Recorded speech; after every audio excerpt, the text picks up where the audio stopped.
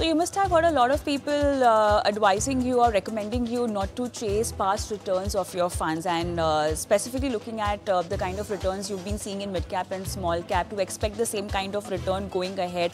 And basis of these returns, should you be having these kind of fund in your portfolio? This is always a point of conversation and discussion, because equity mutual fund investors should ideally not invest in schemes that have given high returns in the past. That should not be the basis of selecting a criteria of selecting a mutual fund in your portfolio. And a lot of them also advise that instead of that, you should be looking at pockets where valuations are reasonable. Maybe a hybrid category or a combination of multiple assets is a good choice for you. You should avoid thematic funds, because the markets move in a cycle, and so you must be seeing the performance of thematic or sector specific fund also based on those kind of market cycle. But what is it about past returns, and why should you be not chasing it? If that is the basis, if that's been a past performance of a particular fund, once you invest in it, what should be your expectation then from the fund? Let's get all of these questions answered. I have with me Arnav Pandya, founder Money Edu School. Arnav, good evening and welcome to the show. So yes, theoretically we understand we should not be chasing our past returns, because market movement keeps changing, and so the performance of the fund will also change, because your fund invests money in the markets, sector specific, market cap specific. But then there has to be some kind of an expectation, when you invest in a particular fund. If a fund has really performed well, irrespective of the market criteria or the kind of calls a fund manager has taken, what actually should be factored in when you are looking at that past performance? And if it has been a stellar performance, maybe in the case of small cap and mid cap, for example, what should be the parameter of understanding that particular past performance, and how should we differentiate and not expect the same kind of performance going ahead? Right knowledge, I think, is very important, but then knowledge in what way and for what kind of parameter?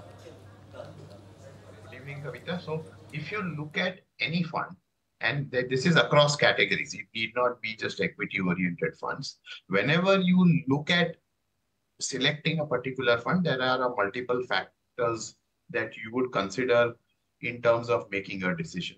So obviously, one of those things which every person will look at is how the fund has performed in the past. Now, the problem arises when one takes the immediate past return and then projects this into the future. And why is that a problem? And that is just because of the fact that what has immediately happened need not be repeated again going ahead. So anytime any person looks at a mutual fund and they are looking at the performance, they need to first put the performance into context. And when one means put it into context, it means looking at what has been the overall market situation during this point of time. See, that is the reason why mutual funds also have a benchmark. It's not just absolute performance that one needs to see. One also needs to see what has been the performance of the benchmark. So, for example, if you open up a fund today, be it large cap, flexi cap, mid cap, or even a small cap, they will show very strong returns in the past 1 year, in the past 3 years, because this has been a time period when you have seen the equity markets virtually go in one particular direction.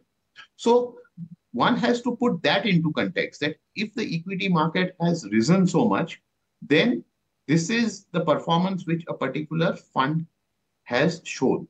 Now, that need not be repeated in the future, because the same conditions which were there in the past need not be there in the future. So that is how one needs to look at it. Now, I'll give you a better example. Even in case of a debt fund, see, people make the same mistake which should not be done. For example, if you are in a rate cutting cycle where rates are coming down in the economy, then you will find that debt funds do pretty well. So during that period, if you look at a period where there have been several rate cuts, interest rates in the economy have come down, then you will find that the debt fund performance is also pretty good. In some cases, it could even go into double digits. Now, if you base your expectation based on this going ahead, when rate cuts either would not happen or maybe there might be a rate rise also, then the expectation is not going to be met because the conditions are not going to be replicated. So across categories, one has to look at the overall market condition and then look at returns to see what is the actual situation.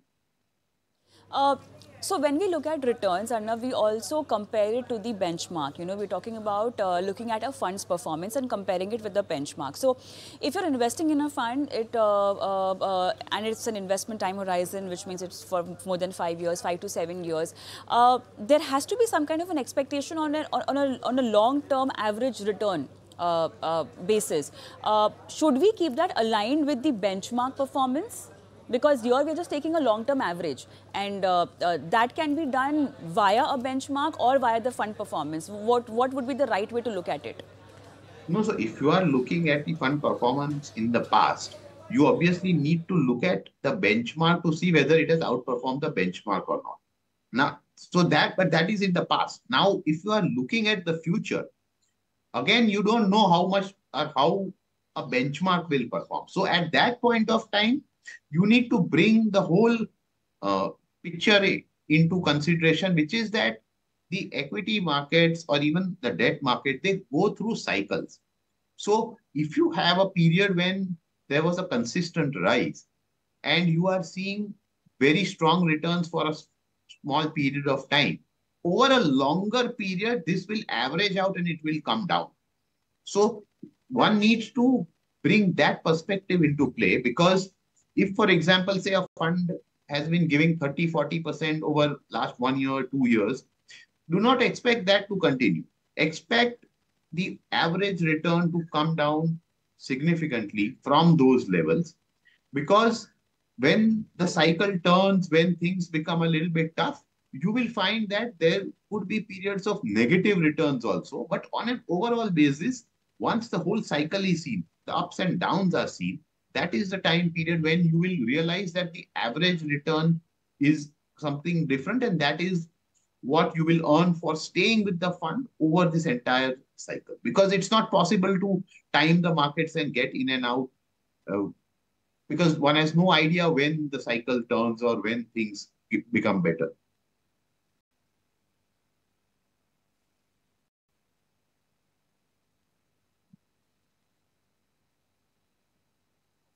Arnav, now next question is, when we talk about investing in mutual funds and having the kind of return expectation, any specific expectation setting that you might have to do when you're investing in a sector specific fund or a thematic fund? So when you are investing in a sector specific fund, you might have an expectation which is slightly higher than what you would do, say, for a diversified fund. So if, for example, you believe that the overall corporate profits will grow by 10 to 15% on a consistent basis, and you base your expectation that a diversified fund will give you, say, on an average over a longer period of time, 12%, then you might want to, or you might base your expectation for a thematic fund to the slightly higher side. But the risk here is that this kind of performance and the amount which you earn actually depends on you getting in and out at the right time. So that involves a little bit more of doing active management, which a lot of investors are not able to do because it's very difficult to catch when a particular trend turns, specifically with respect to a particular sector. So the idea is that here you are taking a slightly higher risk, so your expectations might also be slightly higher. So when we are talking about, since we're talking about mutual funds, would you want to share the journey of any particular fund which you know has been a stellar performer, and then we saw a dip in the performance, and then again there has been a pickup. So and you know when the fund was up, obviously there must have been a great amount of interest in investors to put their money in that particular fund. But then we saw the investor interest also withdrawing because of the poor performance. Has there been a story of a particular fund of this type? So if you look at any fund which has been there for a slightly longer period of time, 7, 8 years or more, then it would definitely have gone through the cycle. So you will actually see this story playing out across funds, across mutual fund categories. So for example, I mean, just taking a few examples, there are virtually many tens of more such schemes. But if you go back, one of the oldest schemes was Franklin India Blue Chip Fund. So that fund also at one time was a very popular fund, very showed high returns. Then it showed a period wherein the returns were not that high, or it was a slight underperformer for quite some period of time. Then it came back. Similarly, I mean, if you look at uh, another fund like HDFC Top 100, earlier it was under called a different name, but this fund also had a long period of underperformance, but 2 3 years later it came back, and the returns that it showed saw that overall, when you looked at a longer time period, there was an outperformance by it. Similarly, I mean, if you go to another category like a small cap category, you have the DSP small cap fund. At one time, it was virtually there were few small cap funds at that point of time.